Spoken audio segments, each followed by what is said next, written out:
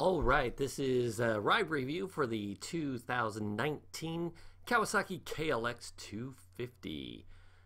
Pretty similar to the rest of the years that they made the KLX250, though they started adding fuel injection, which made it a little bit easier to start and easier to program, so you don't have to rejet it. You don't have to pull the carburetor off. You can just rejet it with a programmer, which we've done, but we'll talk about that a little bit later. It's got this cool techno color scheme. It's techno camo, I guess, something like that. I love it. Looks cool. Not too many mods to this bike. We're gonna give it a little test ride here and see what we think of it. I forgot one thing here, and that is I took the little strap that's on the seat off. So there's a little strap that goes over right there. And I took it off because you sit right on it, and it is a pain in the derriere, so to speak. Just take it off and throw it in the garbage because it really doesn't do anything anyways. You can't really pull a bike up with it. So it's silly. Get rid of it, and let's go for a ride. Mirrors. I like the big round mirrors. They're nice. Of course, if you take it off-road a lot, you probably end up breaking these mirrors off the stem here, and so that's not a great thing off-road, but you know, what are they supposed to do? So you can buy different aftermarket mirrors if you want. So when I give it a little gas, sounds pretty good. That's really only just from the cockpit here, because that sound is coming from the airbox, not from the exhaust. So it sounds really good as a rider. I think it's pretty quiet as somebody else around it. So not super loud.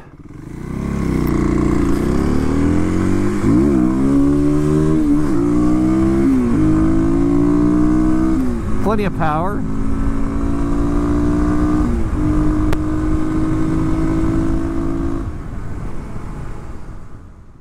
Okie dokie. Hey, we're out on a nice windy road. Give the KLX250 a little bit of a spin out here and see what it's like kind of on the more open, twisty roads for a 250 motorcycle. There are a couple mods done to this, so the airbox has been opened up a little bit, and I got a HJK fuel programmer. Adds a little bit more fuel. Just gives it a little bit more bottom end power, I think. A little bit more torquey, better fueling. There's no flat spots. And it does wheelies really nicely. Super easily, actually. Let's see, that was a first gear wheelie. I think we can use second gear wheelies too. Oh, not like that. Not like that.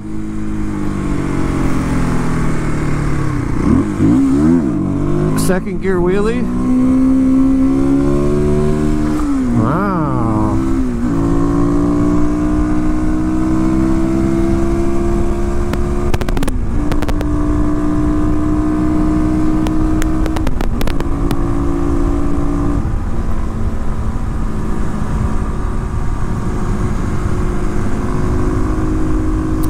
So we're riding on the stock tires, and they seem pretty good on road, off-road.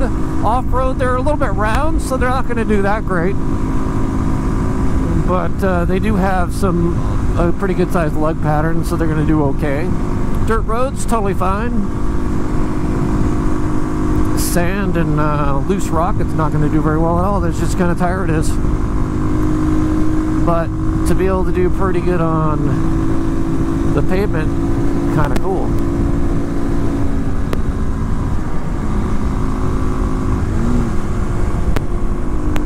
Let's see, what are we doing here? 2 miles an hour at about 6,500 RPM. Yeah, that's not bad. So we bring it up to 70. That's 70 miles an hour at about 7,200 RPM. That's not bad. Seems to do it no problem.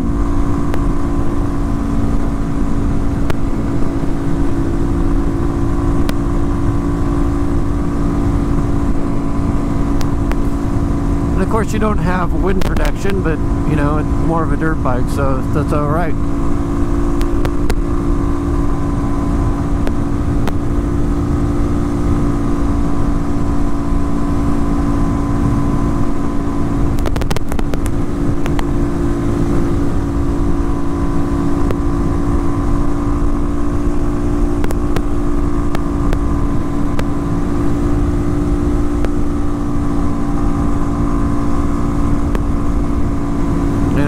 lightweight bike, so it handles really, you know, very light and nimble feeling. You can overpower the bars a little bit because you've got a nice wide grip.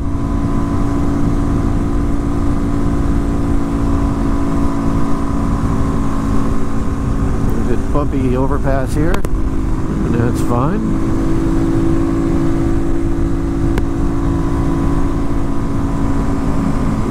Then we'll slow down here for a minute because we got this good uphill, and we'll just, you know, start it off nice and slow and see how she pulls the uphill.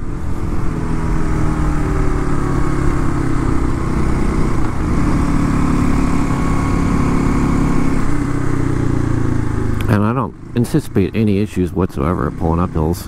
I mean, it's just totally fine.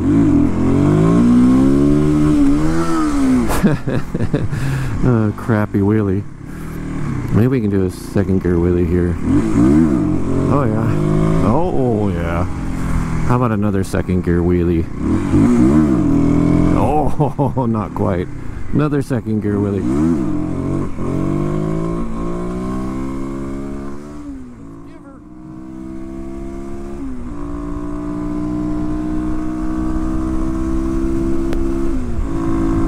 No problem pulling the hill, that's for sure.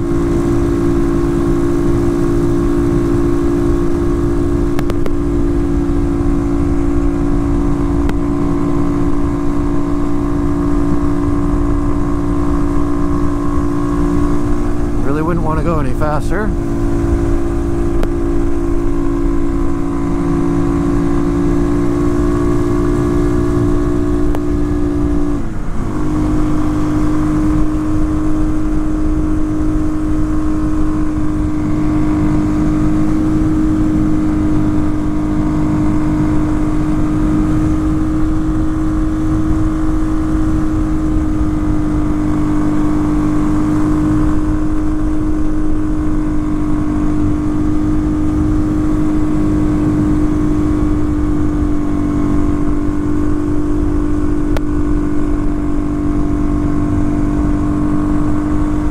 Just fine.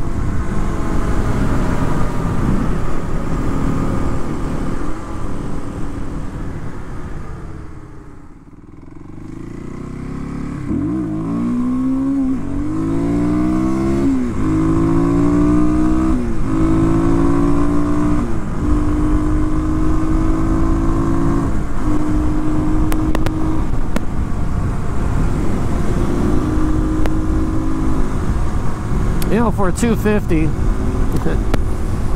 it's just fun, and I think the cool part about riding a 250 is that it's that fun factor is so high. You know, on bigger bikes, everything's going, you got to do things a lot faster, and tend to take a lot more risk. And this, you're doing a lot of things at maybe slower speeds and just having more fun. And it feels like, you know, I've got 3 bikes to choose from every day, and I basically grab this bike every day because it's just fun to hop on and ride.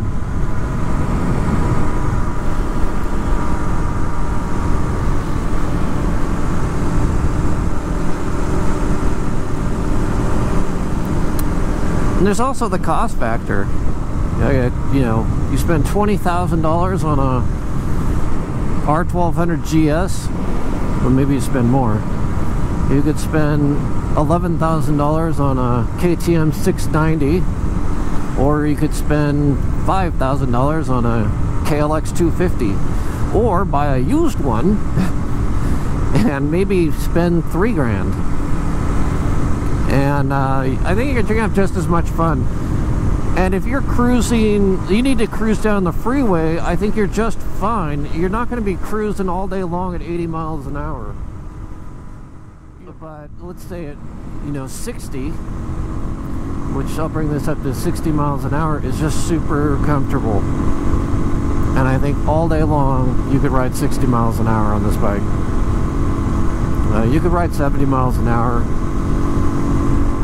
That would be no problem either. At 75, it starts to get a little bit buzzy. 80 miles an hour, It's pretty buzzy. I think at 80 miles an hour it might wear you out. At 70 miles an hour, no problem. I think at like 65 to 70, I think it'd just be fine. I think you could cruise all day long. Now, is another, like a street bike's going to be more comfortable because you can have all that wind protection? Yes.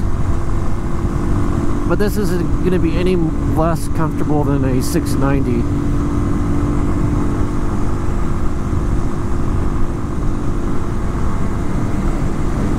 Any vibration you might feel in the bars on any of those bikes is probably going to be as much or more than this bike.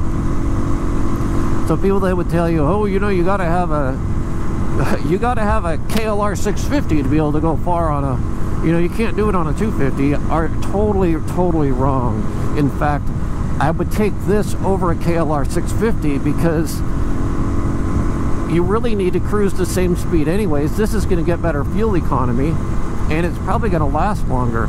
If you ride a KLR 650 down the highway at 80 miles an hour, it's going to use a quart of oil every 200 miles. You could ride this at 80 miles an hour all day long and you're never going to use any oil. Same with a CRF 250L. Now, none of those bikes are you going to be comfortable riding at 80 miles an hour. Not the KLR, not the 250s, none of them. You know, at 70, everything's pretty comfortable on all those bikes, so I think that's about, you know, where it comes down to. And the fun factor's just higher. Anyways, that's kind of riding the KLX 250. All fun.